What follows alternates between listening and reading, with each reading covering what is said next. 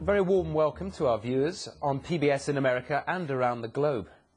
A new Afghan government composed of senior Taliban figures could be announced as early as Friday. A senior leader told the BBC the government would be inclusive, but against this backdrop, the economy of Afghanistan is close to collapse, with little immediate prospect of the new Islamist rulers gaining access to the country's foreign currency reserves held in the West. Prices of essential goods are soaring, the value of the currency is falling, and many public services are barely able to function. Here's our Afghanistan correspondent, Secunda Kamani.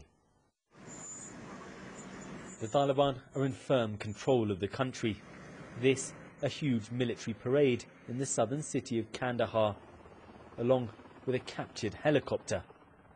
But the group still hasn't established a new government, leaving many Afghans in a state of limbo.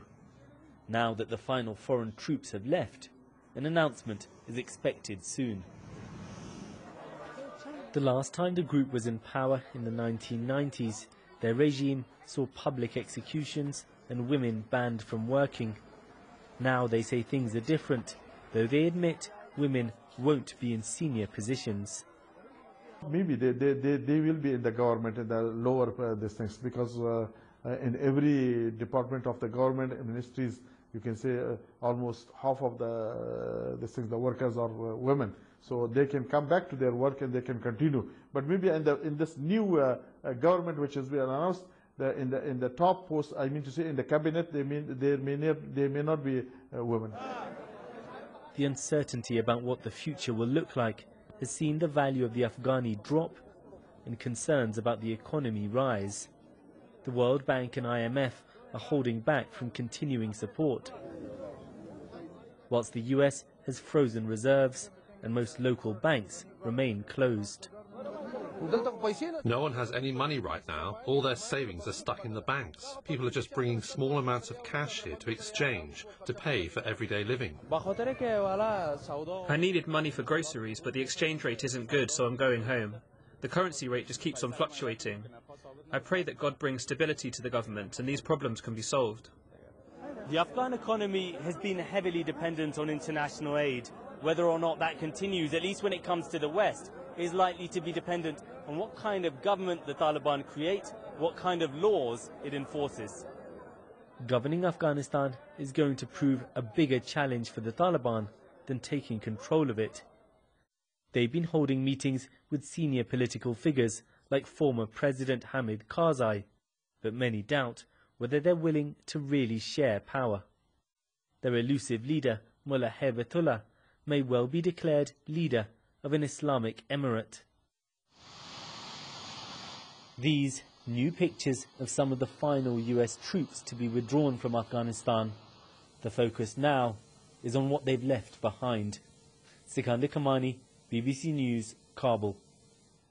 Well, as Secunda was saying there, we're trying to find out what type of government the Taliban are about to unveil to the world. And for more on how inclusive it could be, here's our chief international correspondent, Lise Doucette.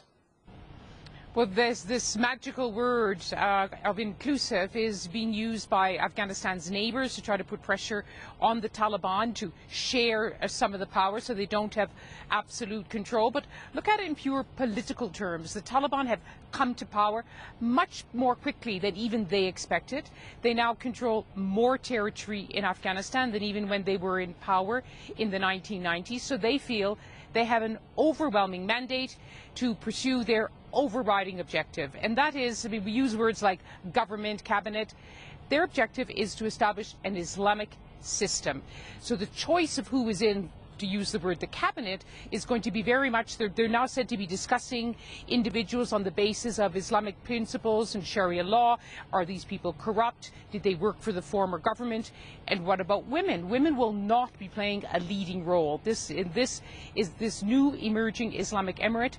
Women will be playing secondary roles to men. We're hearing reports they'll play some roles, but not at the senior levels. And this is already very different from what we heard even 2 years ago when the Taliban Taliban started discussing with representatives of the Afghan government and civil society here, they had this platform of words where they said women can have any roles in our new Islamic government except the president or the prime minister, but they can be ministers, they can be CEOs.